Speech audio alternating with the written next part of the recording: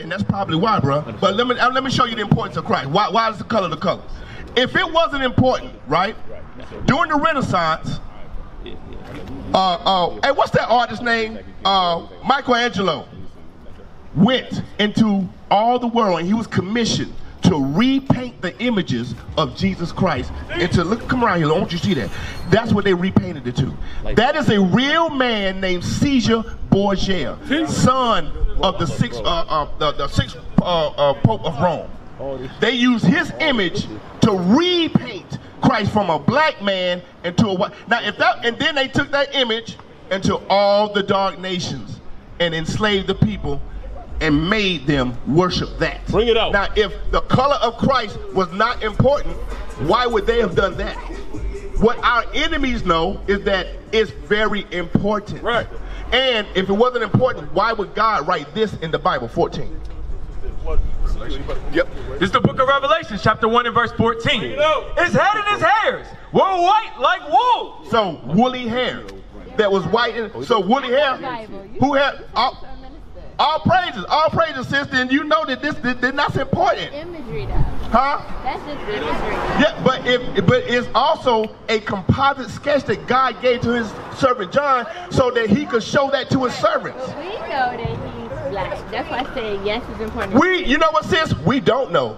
I just asked that young man, he said white. I asked little kids yesterday, and look, these are imagery. And these, because the image, it's not because of imagery, it's because of lies. That's right. But that's imagery that they portray. It's a lie. That's imagery that they portray. Hosea 3 and 4. That's imagery that they portray. Right. So that they can control. Yes. That's they right. want to show. That's that correct. We are less than. That's right. And then they are greater than. So right. So by taking the greatest man on earth and making him look like them, that exalted them, correct? That's why it's important to teach the truth. And that's what we're doing here, sis. Right. We're teaching our people that not only that. Let me ask you a question. Does Jesus love everybody? Does God love everybody? That's in the Bible? Yes. That's in the Bible? Yes. Okay. Joel 2:27. I'm going to show you something, sister. Because what we did was we learned religion, but we were never taught the Bible. That's right. Different. That's the difference. You're talking to somebody who doesn't believe in religion.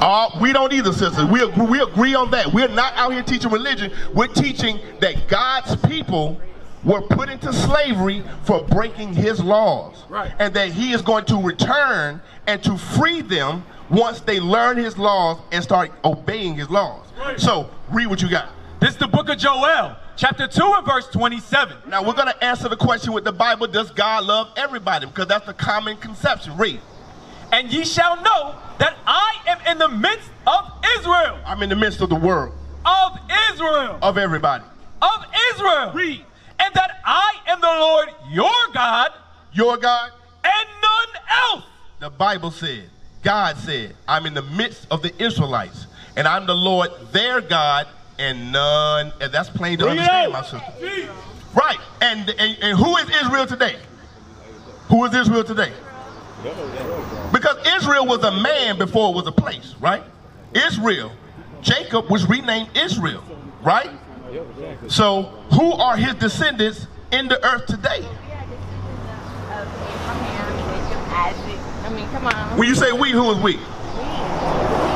What people? There's a lot of people on earth. Since All of us. Everybody on earth? Come on. Everybody on earth? Brother, Hey, bro, say the here. black man, the so-called black man, is the descendant of Abraham, Isaac. Right. The white man is not a descendant of Abraham, Isaac, and Jacob. The Chinese man is not a descendant of Abraham, Isaac, and Jacob. It's that white man. Come on, man. Let's go. Turn it up. This is the book of Romans 9. Turn it up. Hey, keep going. No, let's go back to Joel. Let's go back to read that again. Let's go to Amos 3. Amos 3 and 1. Burn me up, man. Go ahead, read it. Read Amos. Keep talking. Because what we're going to learn is that this Bible is not written to everybody. Right. This Bible is specific to God's people. God's people. Read. This is the book of Amos, He want to call the cops on us, but he ain't saying nothing about all this crime. chapter 3 and verse 1.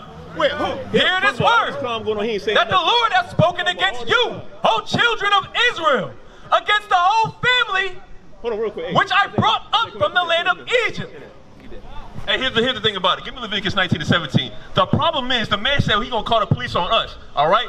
But he doesn't say nothing about all the drugs that's being pushed in this community. Right. He's not saying nothing about all the violence going on in our communities right now. Right. He's going to call the cops on people like us that's out here to teach against that. That's right. To clean up the communities. He's not going to say nothing about that, though. Right. All right? He comes to teach against God's chosen people, right? Right. That don't make no damn sense. All the drugs and prostitution going on in this community, and he's not going to say nothing about that. Right. But he comes out to teach against us, teaching the Bible. You got to go ask him. I don't know nothing about that line. He know about that stuff, man. Everybody see this thing. Plain to see. All the drugs going on in this community, nobody's saying nothing. Right. But you come up against the prophets of the Lord. Right. That's what kills me out here, man. Right. Read Leviticus 19. This is the book of Leviticus, chapter 19 and verse 17. This is what's killing our communities because nobody wants to say nothing. Go ahead. Thou shalt not Cowards, exactly, cowards. Go. Thou shalt not hate thy brother in thine heart. The Bible said don't hate your brother in your heart. How do you so hate your brother? When you sell them drugs. Right. When you sell somebody drugs and their mother's strung out. That's right. Now somebody's not being fed. When you put Planned Parenthood in their communities when they kill their babies. That's right. By the thousands. That's hatred. Read that again. Thou shalt not hate thy brother in thine heart. When you sit there and you let this prostitution go on in your neighborhoods, that's hatred to your brother. Right. That's somebody's mother, somebody's sister, somebody's daughter dealing with this stuff. Keep on going. Thou shalt in any wise rebuke thy neighbor. And that's what we need, rebuke. Because it's not even sane for all these strung out people to be walking around like this, like zombies. Right. Everybody walks around like it's normal. Right. That's the problem in this community. Who's going to stand up for this thing? Who wants to change? What you say, sis? Keep going.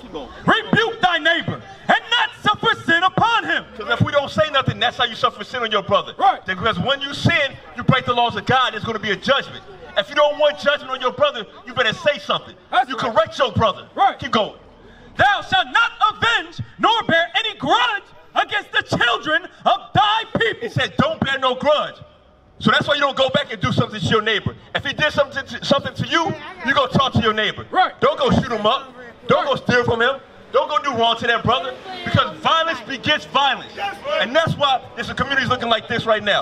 That's why you got trash all on the damn sidewalks. That's why you have crap being pushed on every corner. Right. You see that thing plain as day. All the prostitution, he ain't saying nothing though.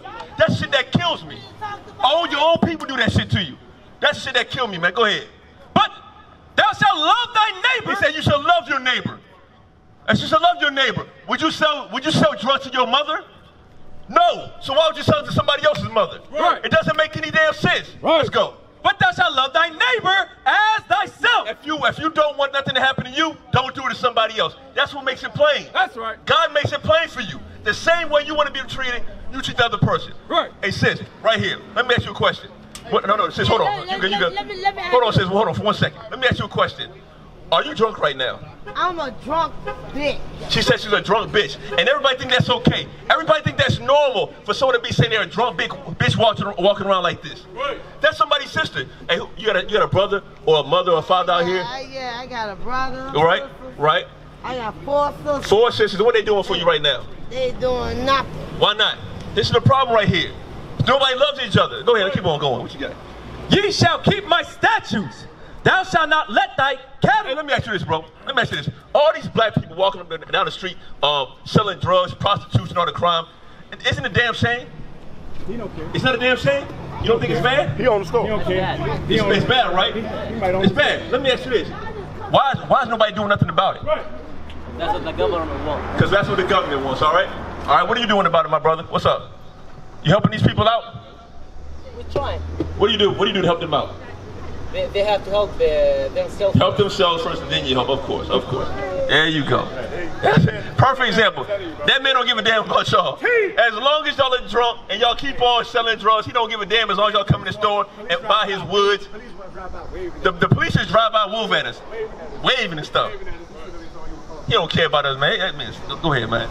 This is the book of Sirach, chapter 32 and verse 30. Drunkenness increases the rage of a fool till he offended. It says drunkenness increases the rage of a fool because you're not in your right mind. You're easily offended then. You can't control your emotions when you're drunk. Anything can happen. And it only takes one time to mess up. You get drunk one time and you mess up and do something that'll cost you your life, that'll cost you your freedom. Come on over here, sis. That's the thing about it. my brother right here, do you know what we're teaching? We're teaching the Bible, all right? We're teaching what your pastors are scared to tell you. Because your pastors, they don't know nothing about the Bible.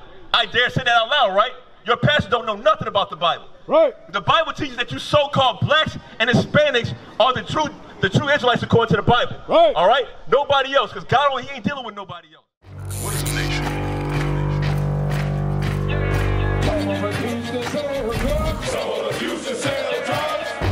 Nation is men leading by example.